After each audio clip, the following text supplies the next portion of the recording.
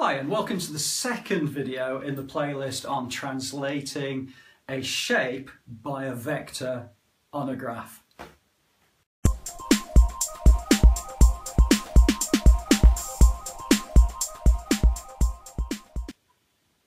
Okay, so this is the second video, and in the first video I talked about translating shape A, and we used a vector which I think was something like this. We said 3, 4.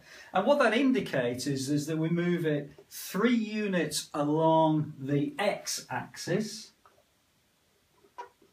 and we move it 4 units, in this particular case, up the y-axis, because both of these values are positive values. So we're going to move right 3 and then up 4 for this particular vector. And I mentioned in that video that we would talk about just slightly changing this where we got a negative value.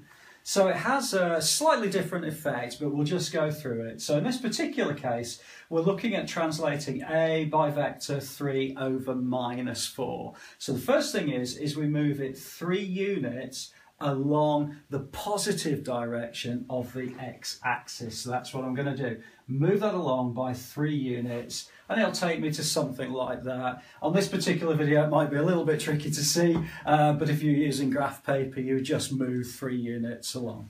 Okay, now we've got minus 4 to deal with.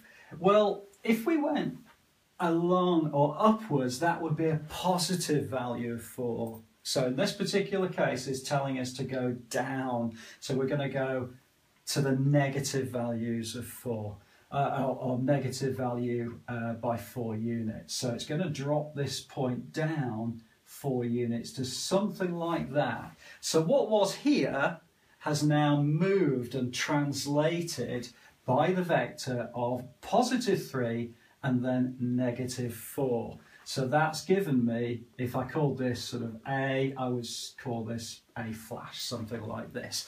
Now I am using a triangle, which is a relatively easy shape to follow, but sometimes these questions can get a little bit tricky, and you might have a slightly awkward shape. So my suggestion is you would always do it by points. Okay, so we'll just have a look at the next one. So I'm going to move along 3 and down 4, and that'll get me to something like that. And this last one, along 3, down 4, will get me somewhere like that. And then I would simply just draw the line in to make this the new shape. And usually they'll say something like label it shape B. Okay, and that would answer this particular question. So I hope that's been helpful to you. Please do like, add a comment and subscribe to the site. I look forward to seeing you inside the next video.